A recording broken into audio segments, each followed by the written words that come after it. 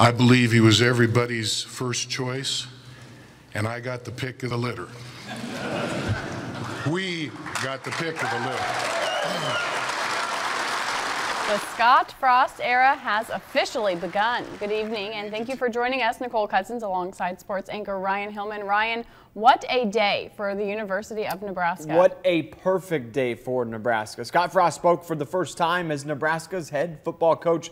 Channel 8 sports director Brett Edwards has a recap in tonight's top story.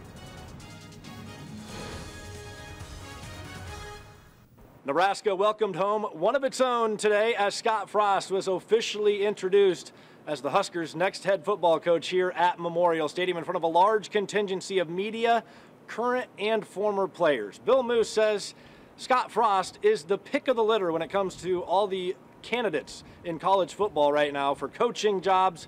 And Frost said he was focused on coaching Central Florida through the regular season, but the timing was just right to come back home. I'm coming home, tell the world I'm coming home. When it came down to it, this is home, and I can't think anything more rewarding in my career than turning this place around, and that's our goal and our aim. I didn't need to know a lot about this program. I'm from here, I get it. I know what it's all about, I know what it could be, I know what the potential is. I don't have a worry because I know we are going to do things the right way. We're going to do things in a way that the people of Nebraska are going to be proud of. We are not going to win every game that I coach here, and we're going to lose a few, and we might make some mistakes. But I know that the people are going to be able to get behind what we're doing here because we're going to do everything the right way. We're going to do everything with the right moral compass, and we're going to do everything in a way that's going to make Nebraska proud. There's been, in my opinion, a lack of unity of purpose about this place for a while. And if I can bring that back, that'll be really rewarding. We all know that he has a passion for Nebraska. And we know that he's a very, very good football coach. But he's got great integrity. He's got great morals. He cares about his players. I mean, you've heard him talking here, and he just can't get back to the fact that he genuinely cares about the players. Tell the world I'm coming.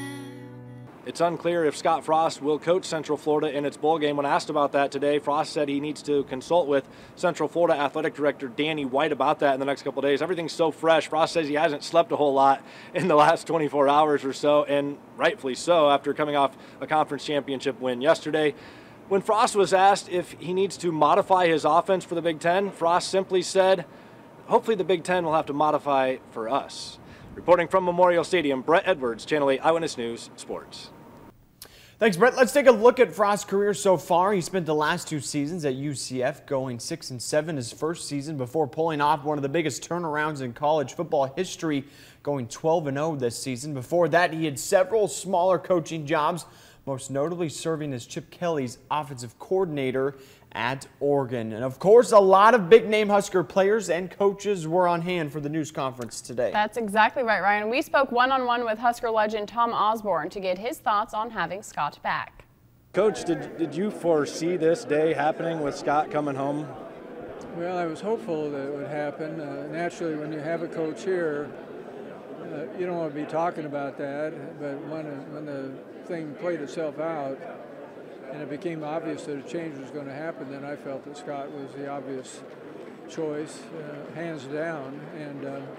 And the big thing is that he's been here, he's kind of lived the culture, and for a period of 42 years, we had more success than any other program, and there were some reasons for that happening.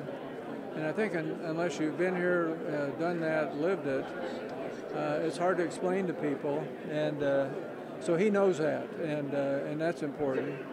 And it isn't about X's and O's, and it isn't about specific, whether it's a 3-4 or a 4-3 defense. It's more about creating a culture, and that's the most important thing that a coach does. And I think you'll see that that's going to be right, and it's going to be done well.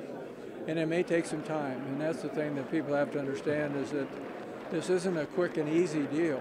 And So I think the administration is committed to him for the long term, and that's a good thing, and I hope the fans will do the same. Yeah, you know all about pressure. You're a Nebraska guy. You coached at Nebraska, and here's Scott Frost in the same situation. Will there be maybe a little bit longer of a leash for Scott Frost? Well, that's what I told him. I said, you know, I think you're going to have 2 or 3 years longer because people here really want you to be here, and you're not a stranger. So I think that'll be helpful. And so, but I'm very confident that over the long haul, he will wear well. He'll say the right thing. He'll do the right thing, and he'll treat those players right. He'll care about those players. And it'll work out very well.